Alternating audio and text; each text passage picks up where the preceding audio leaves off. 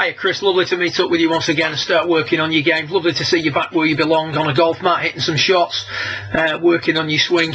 Everything seems like it's working pretty well considering the layoff you've had and the lack of practice you've had, obviously due to your difficulties. Things aren't in bad shape, to be fair, and what we tend to do is sort of revert back to what we've done in the past. If we take a little look at this, your initial swing of the day, what we see is not a bad setup. Stance can get a little bit narrow at times, we know that. As you go back, it tends to be very much sort of top half driven. The left arm's got a limited amount of movement. The lower body looks quite restricted, and the left knee in particular for you governs everything that you do really in the backswing. This left knee stays out in front of the golf ball for way too long. That in turn is limiting the amount of hip turn we can create, which is limiting the amount of travel the shoulders can take, and in turn is limiting the degree of movement in the left arm and the butt of the club. So it's quite a restricted bottom half, causing you some problems there initially during your session.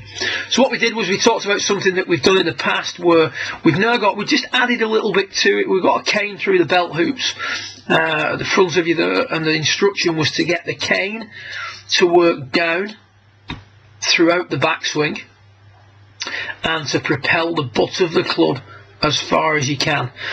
Now the reason for the cane in place is as you're propelling the butt of the club as far as you can, you're going to extend more and for longer.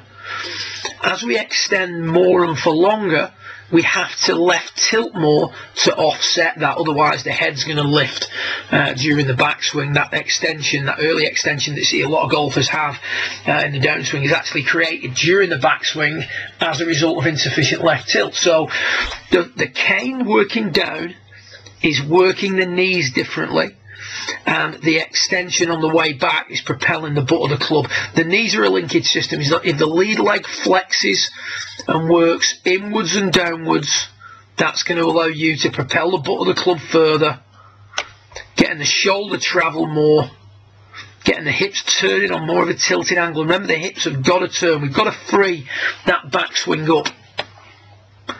That's you rehearsing it. So the goal now is to propel the butt of the club as far as you can whilst working the cane downwards throughout the backswing. As we do that, we start to see that the hips turn more freely, but they turn on a tilted angle. The left arm travels further, and there's a considerable improvement in the freedom of the golf swing and the amount of shoulder turn that we create. So left arm travelling further, shoulders travelling further, hips turning more on a tilted angle, and much less restricted look to the backswing at that point. Now, you talked about this sort of rotation of the club face from sort of P6.5 through to P8. There's quite a dramatic closure on the club face a lot of the time, even when you're hitting the ball relatively well. If we take a little look at your setup position, this was viewed from above, obviously directly above, midway through your session.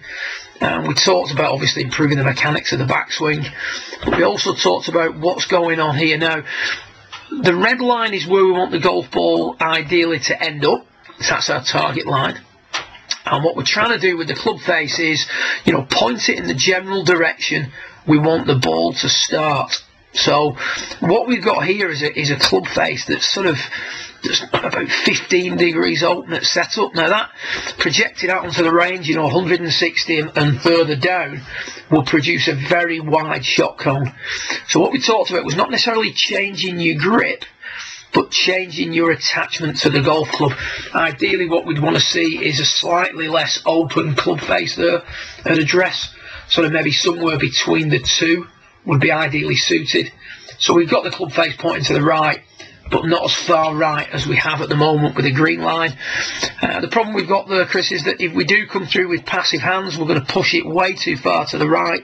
So the only real way we can close the club face sufficiently to the path to give us the shot we want is by rolling accumulator 3 a little bit too excessively. Now, if done properly, the system requires very little if any independent use of accumulator 3. The closing of the face to the path is produced by your extension through impact, which in turn raises the butt of the club, which in turn closes the face to the path. So we shouldn't, will accumulator 3 roll through the swing? 100%. Should we be manipulating it consciously through the hit? Definitely not. Not if we want to do it efficiently and in a repetitive manner. So there's the key thoughts from your last session. Look forward to working with you on the, I think we said it was the 29th. I'll text across and confirm that with you a little bit later today. Sorry for the delay in the recap, but hope this finds you well. Hope your golf's working nicely, and more than anything, hope you're in good health. Speak to you soon. Well done.